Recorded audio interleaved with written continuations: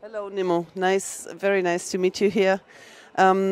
So in this workshop we've been attending now, you've elaborated a little bit on your idea of this anti-COP. Could you tell us what this is supposed to mean, or what are you planning?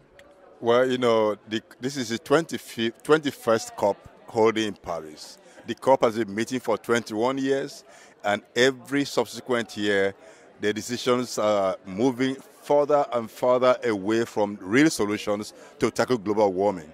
So I believe that it's time to send a strong signal to political leaders who are dragging their feet over taking real solutions, which peoples of the world really want. Citizens of this world want real climate action. They want this to stop dependence on fossil fuels. They want to move to a new level of sustainable civilization. So I'm proposing that civil society and community should boycott future COPs, so that at the same time that the COPs are meeting, we have popular mobilizations in countries around the world discussing climate change, taking action against the crime scenes, that the mining pits, the oil wells, the fracking locations, and sending real signals to those who are meeting in the COP that, look, except you take a real decision, you are just wasting everybody's time. I'm thinking also that because it's a 2-week period, we can spend it also to exchange visits between communities, between nations. So people from Nigeria could go to Indonesia or go to Morocco or go to somewhere else to see what the struggles are, so that we appreciate each other. Because by seeing and knowing each other, we can appreciate each other better, and then we can build a stronger global movement against climate criminals.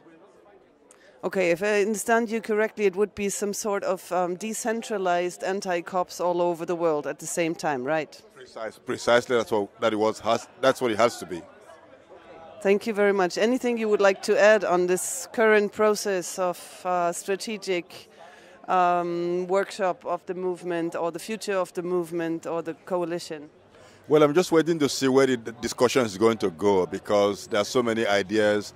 But the interesting thing is that the diversity of ideas shows that there's no lack of creativity. There's no lack of people are concerned about the future of the planet and future generations, and also other species and beings on this planet. So I'm hopeful from what we've discussed so far. I'm thinking that the direction will be such that from our own end, we can at least have some hope. Well, I think what we are calling for is an internationalist movement. You may not have too many examples of this in the world, but we've seen the struggle against the WTO, for example. It was fairly successful. It was varied and from multiple organizations and movements coming together to fight the same thing. So once we agree on something, I believe that we can forge ahead.